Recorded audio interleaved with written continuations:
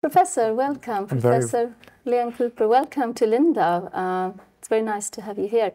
I'm very happy to be here. Nice, cool weather you have. I know. I believe it's the 5th time that you are visiting Lindau, and this very particular meeting where scientists and young scientific students meet. What is it that makes it you coming back for the 5th time? Actually, I didn't remember that it was the 5th time. Each time is different. This time in particular, I'm interested because it's a meeting of medicine, doctors and physiologists, and I'm a theoretical physicist that has been working in the areas of neuroscience, and basically I'm on a mission to convince the medical and the physiologists that a theoretical physicist can make a contribution to their field. Basically, actually, to be more direct, theory has played an enormously important role in physics, and physicists understand the interaction between theory and experiment. But it's relatively new in neuroscience, and what I would like to do is to present an example of how theory can be useful in neuroscience. And we have lots, I think we have a very convincing case, but we'll wait to see what the experts say. That's part of your talk tomorrow, I believe. Well, that probably is my talk tomorrow. Yes, because what I would like to show is how a theoretical structure can lead to new experiments that discover new phenomena that eventually can be of use. Well, you know, we never can be totally sure of what the usefulness will be in advance. It's one of the mistakes people make about science. Scientists are really no better at predicting the usefulness or lack of usefulness of what we do than anyone else, because basically none of us can predict the future. However, statistically, the uses are enormous.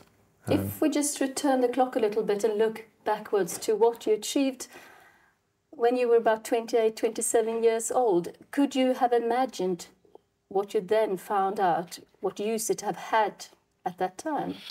Well, that's a good question, because we were interviewed over and over toward the end of the 50s, and the first question was, well, what are the practical applications of this great theoretical breakthrough? And we listed all kinds of things like superconducting power lines and things of that kind. And some of them are actually coming to pass. You know, it's 50 years later. But the most important by far is what's called the superconducting quantum interference device, based on what is known as the Josephson effect, which we didn't know it existed at the time. And that came just a few years later, and that's now, you know, it's a way of measuring magnetic fields that's far more sensitive, and it's just used everywhere. I mean, it's used in all kinds of devices, all kinds of electronic devices. And you see, that's the amusing thing. It was a consequence of our theory, but it wasn't one that I wish I had foreseen it. But then I sometimes kick myself for not having foreseen it, but we didn't, at least I didn't. And it's typical of what happens in scientific discovery, that you don't necessarily foresee all of the consequences of what you yourself have done. Any very practical use? For example, there is an electrical train, I believe, grown on magnetics. Yeah, that was the kind of thing that we thought of, but so far that hasn't been done. I mean, that would be regarded as kind of an obvious application. This was a much more subtle application, and we just hadn't been thought of. And oh, I could give you many examples. For example, the famous nuclear physicist Rutherford, in the 20s, was reported to have said that the idea that you could get energy out of the nucleus was moonshine. And he was probably the greatest nuclear physicist alive at that time. The studies that so it makes one humble. Yeah, is it important to be humble as a scientist? I wouldn't say that. We're all pretty arrogant. But in light of you know, what application that you couldn't think of, and that's coming up through? Well, I suppose it would be prudent, but that doesn't mean that most people are. Oh, I'm exaggerating a little bit. Yeah, sure, you certainly should be cognizant of the fact that you can't predict the future. It's very hard to predict the future. And often they're just unexpected things that happen that we don't foresee. And so, you know, this is one of the reasons that when you do work, that when you do scientific work, and a current example is stem cell research, which, you know, is enormously controversial. And we have politicians saying that you should do this, you should do that, you can get the better results doing this, or as good doing that. And I mean, it's ludicrous. I mean, the experts don't know. The only thing you can really say is that nobody knows exactly what the fruitful paths will be, or if there will be a fruitful path. And so basically what scientists do is to try everything and see what happens. I'm reasonably convinced that there will be success in some direction or another, but I don't think anyone could predict at the moment. That's another, I'm sorry, obviously I don't give you any chance, because once I get going, that's one of the reasons that it's very dangerous to constrain research from above. Administrative agencies that try to say, do this and don't do that and don't do the other thing, they can't predict any better than the scientists can. It's just very dangerous. So what you really should do, in my opinion, in large part, is you should put your money on your best racehorses and then let them run the race they think is best. And it's not perfection, but probably will work better than anything else. The work that you're doing at the moment to see the way the mind works, as to simplify it, what is you want to have a talk tomorrow you are on a mission, you say, but what can you see in the future? What uses can this have? Oh, well, I mean, the uses are, well, first of all, there are an enormous number of mental diseases of all kinds. Everything from mood diseases to schizophrenia to all kinds of things. And hopefully, if you understand how the system works, you would be able to do something about repairing some of those problems.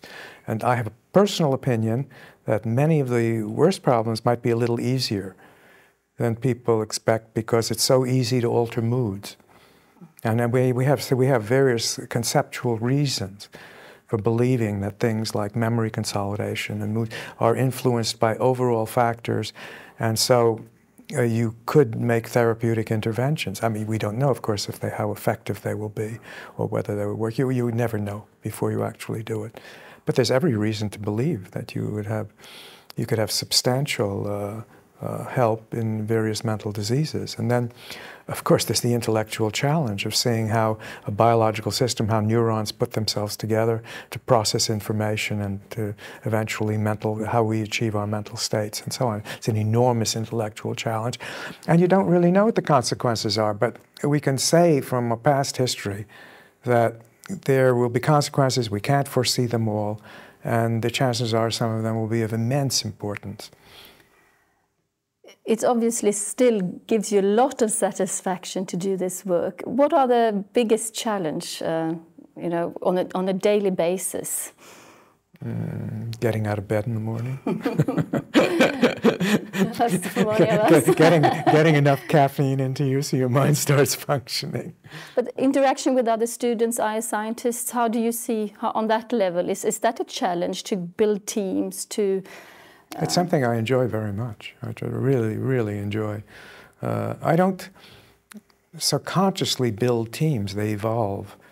And I just work with different groups of associates and students on different problems. And some of them are seemingly very profound, and others are relatively straightforward. For example, I'm enormously pleased that we've just invented a new way to build a sonar system. That is it seems to be an enormous improvement over current systems, and it's not really my field, but it's just I love problems of that kind. I love once I get into them, I'm very, very interested, and I don't think you can really work by feeling I've chosen a problem that's enormously important, or that you sort of are led from one thing to the other, and of course you try to work on things that will make a difference, that have significance. You don't want to waste a lot of time on things. But still, you're led sometimes in unexpected directions, and something that you wouldn't have thought would be interesting suddenly becomes intriguing. I mean, just you see, it's just intriguing. You want to solve it. Basically, you know, many scientists, like I've been characterized as a problem solver. I get fascinated by a problem, and I want to solve it. And it's a challenge. It's not so much a challenge. It's really it's an enormous pleasure to work on a problem, to work on it with people, and then to feel your way through it. It's the same pleasure, I think, as probably doing crossword puzzle or something. Do you think that the prize gave you a better opportunity to do your work, the Nobel Prize back in 1972? Well, sure. It gives you an opportunity to, gives you additional opportunities to get financing, to get people to make foolish statements. I mean, since people are always asking you to express your opinions about things you don't know anything about, you have to be a little careful. But sure, of course it gives you opportunities. And I think used properly, carefully, it's a tremendous advantage, a tremendous advantage. Also, it's somewhat of a burden because in the sense that people look at what you do differently, they judge it differently. There's always the question of what are you going to do next? And if you worry about that, you just can't do anything. And basically, you just do next. You do next what is next. And you don't worry about it too much. I mean, not every problem you work on is of Nobel Prize caliber. That's all. It would be ridiculous to even think that way. Sometimes it evolves, sometimes it doesn't. I believe that you have also, for example, spoken out on political issues. I have seen letters that you have signed, for example, in the problems back in the 80s in Poland and so on. Do the Nobel Prize winners have a special responsibility, do you think, as well, in certain fields? Well, I think I have a responsibility, just as every other citizen, to express myself on issues if I feel I have any competence or have an opinion, and I don't do it too often, but I sometimes do. And if having the Nobel Prize helps, then that's fine. But sure. But you do, again, you have to be careful because you can easily abuse the privilege and find yourself, I'm asked to sign things on things I know nothing about whatsoever. And I try to avoid that. Do you think the climate for scientific studies and for scientists in general is better in the United States than in Europe? There were some talks about that today, briefly mentioned. It has been, well, I think probably it has its ups and downs, but for many years it was very good in the United States. I think Europe is coming up in certain fields. It's a question of support, the openness of universities, the freedom to do research, the absence of stifling influences from above. And I think the United States has been freer in that respect. But, we have our bad periods too. And we always have, there are always politicians. You see, people are the same. There are always politicians. There are always people who will stifle research by saying you should do one thing and not do another. But it's just harder to do in the United States because in the United States there's so many centers of power that it's a little more difficult. But still, the agencies in the United States that provide the money for research have enormous influence, and they can be stifled by the Congress. Congress is often trying to do that. The most recent example is stem cell research. Yeah. But they're always talk about arrogance. You have politicians with literally telling scientists what the best way to do their research is, which is something even more than ludicrous, wouldn't you say? What would your advice be then to a young scientific student who would listen into this interview eventually on the internet? Well, I think that any person who is interested in science and is willing to work and to have the discipline should do it. And should do advice in one respect. Should they go into science, or what country should they go to? Or? Well, if you have this kind of from above and lack of money situation control, it's not only that you maybe have to do your scientific studies, you also have to take another fight. Well, it's not that bad. the situation, I think what would be more accurate is to say that the situation has its ups and downs, like most of history, and some periods are a little better, some periods are a little worse. You know, it's just like the general economic environment. There are some areas in science become hot, and if you get your PhD there, I mean, you have 100 jobs waiting for you. In other areas, you can't find a job, and 5 years later, it's just the reverse. I mean, it's somewhat aggravating, but it's not that different from the economics of the entire community. But I think the main thing is that I think there are enormous opportunities in science, and for people who can do it and are willing to do the work, there's almost always something. But again, there may be some fields that suddenly become overpopulated, and some areas that suddenly become less fashionable. It's unfortunate because it takes it's a long time commitment to become a scientist, and you may go into an area that is not fashionable by the time you get out of it. But I don't know what to advise about that. If I were, as far as national policy is concerned, my own feeling is that it should be kept on a steady course and not go back and forth with fashions.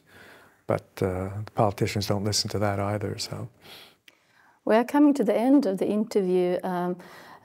What is maybe your greatest memory from your time as a scientist? Is there one particular memory that you would like to share with us? I suppose my greatest memories are working together on some of the major problems that I've solved with other people and realizing that I had the solution. It was simply enormously exciting. But, you know, I might almost say that some of the greatest pleasure I've had are in smaller problems that no one has ever heard of. That was just so exciting to the thrill. It's the thrill of having just mastered them. But I suppose the quick answer is I can't come up with something that sounds like the major memory to me. Do people, when you ask that question, do people immediately have a memory? Not necessarily. That could be, I mean, it could be anything. It could also be a very long working night in the lab. Oh, yeah. You know? Oh, I see. Some things, as you said, is well, a I remember problem. once when we were working on the theory of superconductivity that we were absolutely baffled by one particular problem. And I had this very complex calculation in my head, so I just could do it over and over again in my head. And I was at a concert in the University of Illinois by a musician who is the brother of Virgil Partch, who was a cartoon, Harry Partch. I won't go through all that. Anyhow, in the middle of the concert, I saw that there was a whole thing that I had left out. And the way it was is that it was another term that was equal to the term that we understood. But I couldn't work out the sign because there are about 5 sign changes. I didn't know if it was plus or minus. If it was plus, then we would have exactly the right number. And if it was minus, the entire effect would disappear. I couldn't do that. I just could not get the sign. The sign is a very hard thing because it changes. And I remember going home and going over it and over it and over it and over it. And yes, it was right. It came out. It was perfect. So that was a good memory. I called it, that's really playing roulette with the family fortune, double or nothing. You were happy then to announce it to your wife? Did you? It was, yes, but mostly to my colleagues. And, so, anyhow. Thank you, Professor Cooper. You're welcome. And have a very good stay here in Lindau. Yeah. Thank you. Thank you very much. Nice to talk to you.